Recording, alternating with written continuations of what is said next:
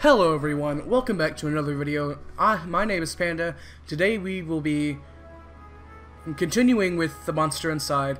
Last episode we left off on Chapter 2, about to head into Chapter 3.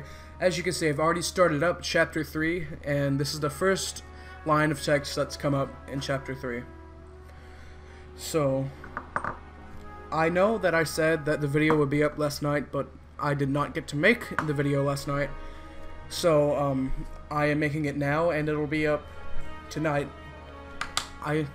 It will actually be up tonight.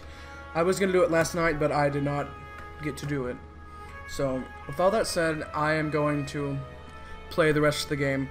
I will probably either finish the game or get to Chapter 5. It depends on how long the chapters are. If they're as long as they were last time, I will probably just play to Chapter 5 or 6. Because there's only 7 chapters, but with all that said, again, I will continue with The Monster Inside. The next morning, I was reeling from another bout of ghoulish nightmares, but I tried to hide my discomfort when I saw Lily was sitting outside my office. She waited wordlessly as I unlocked the door and ripped down another notice from the mayor's office. I mentioned for her to step inside. Seemingly afraid of what I might say, she finally worked up the courage to ask. So, what did you find? And in the last episode I said we'd probably play like a dark, well, not like dark, but brooding character, kind of doesn't really care what he says. So out of all these, probably the second one, so not sure about beasts, but something unnatural is at play. Unnatural? How do you mean? Spells mark, rarely seen these days, but unmistakable. So what does that mean? What about Reggie? Do you know where he might be? Found his footprints. Seems like he got out safely. My tone was indifferent towards her as I turned and grabbed a bottle from my desk drawer. A dryness in my throat made it difficult to swallow my meds. But you don't know where he went? Do you think the news this morning is related? What news is that? Haven't you heard? Nope. Rough night, followed by a rough morning. They found the police chief's wife dead by the docks. They say it happened last night. Let me guess. Chief Amato was missing too?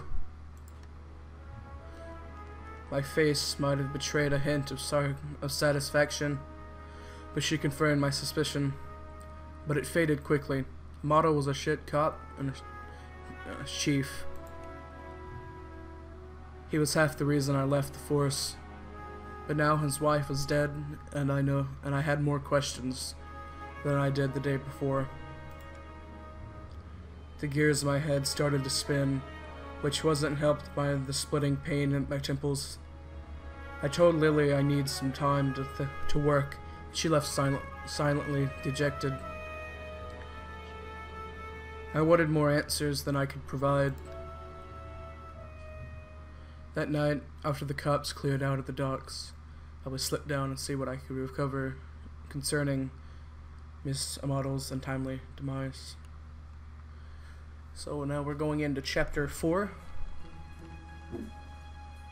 The docks. The cold air smelled strongly of salt and oil. And could it be? That smell again. Like someone had bottled pure arousal and used it as perfume. It hit me like a long-forgotten memory. The sensual fumes soon gave a rush to my adrenaline. I knew exactly what the scent reminded me of. And that scared me more than not knowing. I looked down at my hands, shaking, the nightmares, the headaches. No. It was better now. Reformed. Had to focus. No jumping to conclusions. Follow the evidence. And as in every investigative scene, there are only 2 places to click. So we're gonna let's go to the lamp first. There. Just there. The smallest piece of purple fabric, torn and caught in the splinter of a board. The police report it didn't say anything about Samato wearing purple, and it was certainly of a quality that you wouldn't expect down here. Don't see too many high society types around flaunting royal purple threads. And the only other place to click is the dock here. Red Phoenix cigarettes. Same brand I smoke every day. Everyone's got their vice. I pulled out my own pack of Reds and lit up. I could already feel another headache coming on, but looking out over the waves seemed to help me forget. The cold helped me push down the uncomfortable thoughts that had been bubbling at the top of my brain. So these chapters are actually going a lot faster than the last, so I might actually finish the game, and as we go on to chapter 5. I honestly don't remember the walk back to the office. Apparently I spent the night in my easy chair, the air from the docks lingering on my clothes. Oh, and I still don't know who it is. I don't really have any thoughts on who it is, but it's probably the detective or Lucy, that lady that keeps coming in. The first person that talked to you at the beginning of the game. It's either the detective or Lucy. They're the only other 2 characters that we've been introduced to. You playing as the detective, and Lucy being the person that reported it.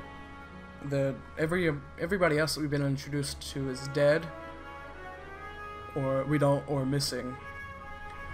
So it's either the detective or Lucy, because I guess in the game description, the detective, he had a illness, so it could be something like that that's making him do these things, but I guess we'll have to play the game and find out at the end. It was still dark out. No, I checked the clock. How long had I been out? Had I really slept through the entire day? A newspaper was sitting under the door. As I stood to fetch it, I nearly fell over. A wave of nausea hit me like a ton of bricks. I steadied myself and regained my composure. Before I even picked up the paper, I could already read the headline. Breaking. Mayor missing. Wife found dead. 2 cases is a coincidence. 3 is a pattern. The cops would come asking questions soon. They knew I had a history of antagonizing all the victims. I stumbled to my desk and slammed back these 3 days worth of inhibitor pills. Couldn't take any chances. I had to investigate the scene to be sure. I threw on my jacket and went to the door. Lily caught me off guard. On the other side. Jack? Where are you off to? I've been trying to reach you all day. I've just been busy. I'm off to Miss Vanetti's crime scene. Okay, but we need to talk when you get back. Stay safe. She gave me a soft kiss from the cheek as I rushed off.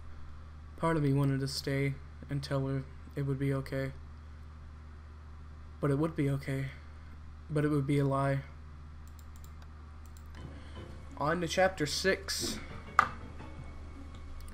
The alley was located just behind the high-rise apartments where Mayor Vanetti and his wife lived. I could tell the police spooked now. The crime scene was even sloppier than the last. They hadn't even bothered to spit the trash into evidence. And as in every one again. There's only two places to click, so either the car or the dumpster. It's the car first. Vanetti's car. If he's still alive, why wouldn't he have me? Why would he have left in his car? It didn't make any sense. I honestly wasn't too motivated to find him. The stakes were too high. My bet was edging towards the unthinkable.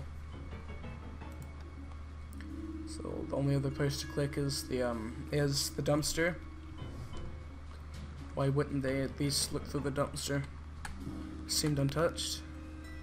No one wants to do the dirty work.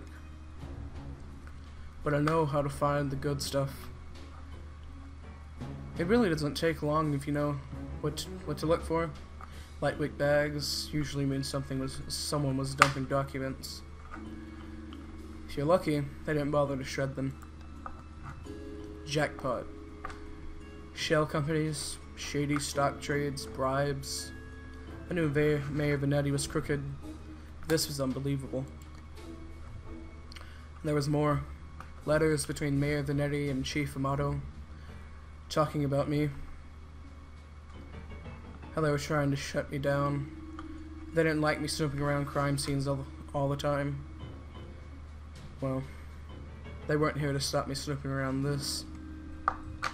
As I searched around for anything that caught that assuaged my fears, I caught the scent again. It would overwhelm my other senses with undiluting pleasure. It was intoxicating. A weapon used on the weak-willed, a weapon I had knew all too well, though it had been many years since I had used it. Was there another like me? Was I being framed? It wasn't possible, was it? I was taking my inhibitors. I was reformed. The nightmares, the headaches, the memory lapses. I couldn't even trust myself. I started walking back out the alley, and something shiny caught my eye. A watch. Not just any watch, though. My watch. How long had my wrist been bare? Surely I had just dropped it when I came down the alley. I checked the time before I left the office. Hadn't I? Or had I used the wall clock? I couldn't be sure. I couldn't be sure of anything. So I ran. So that moment right there just adds more to thinking that the detective is the killer, with him blacking out. But what is he? Because he said he might not be the only one like him. So we have to find that out. So that was the end of chapter 6, and I guess we're going to finish the game in chapter 7. This is chapter 7. I don't know why I ran back to the office. The cops would probably show up any minute to knock my door down and cart me away. I wouldn't put it together before long. Maybe it would be the best for everyone if I simply faced my own reflection. But Lily was still there waiting for me. Jack, what's wrong? You look like you've seen a ghost. My own ghost, come back to haunt me from the past. You're not making any sense, Jack. Come sit down. You don't understand. You're not safe around me. I took a good last look at her. As I prepared to shove her out the door, I noticed she was wearing the same thing that she had when she first came into my office 3 days ago. A beautiful purple dress.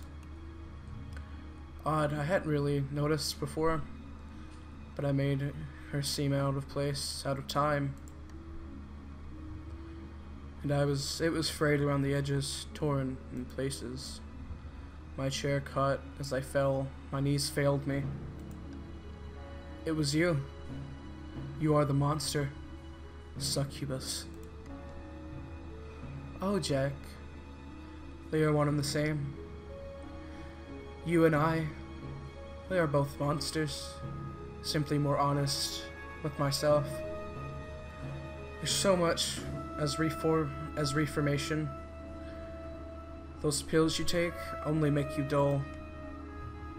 Beasts like us should never suppress our true natures, as you have, Incubus. Those men were probably dead now. I figured she probably took them to her lair and harvested their seed. So, you've done all this just to wake me up. You could say that, though it seemed enough just to have you doubt yourself. You believe you're still capable of such horrors, which means deep down, you probably are. You can't escape it now.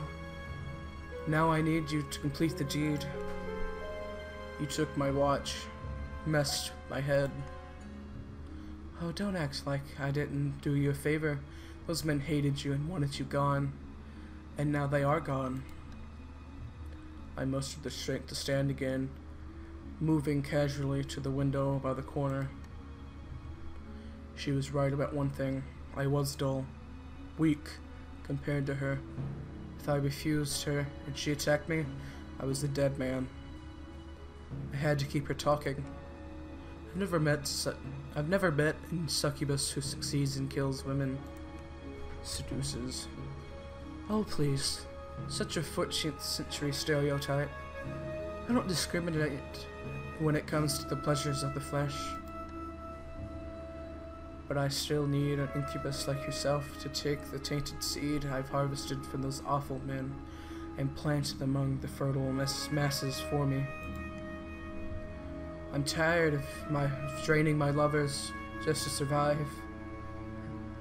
I'm ready to settle down and start a family. I don't know what that was. That mechanical laughter. I positioned myself carefully, making sure she was looking my direction. Sorry, but I'm not your guy. With a quick flick of my wrist, I whipped the old bedsheet off the corner in the mirror. Lily was blinded by her own reflection and sucked into the mirror with a painful, monstrous scream, trapped. Shielding my own eyes, I pulled a revolver from my desk side drawer, aimed it at the mirror, and fired. So that's why he had the sheet over the mirror, to keep it from sucking him in, or anyone else. And so I was wrong. I thought it was the detective that was going to be the killer, and I didn't expect to be the succubus, Lily to be the succubus, or him, or Detective Jack to be an incubus. It said that they were going to be beasts, lurking beasts, and magic in this game, but I didn't think it was going to be like that. So, this is the end of the game.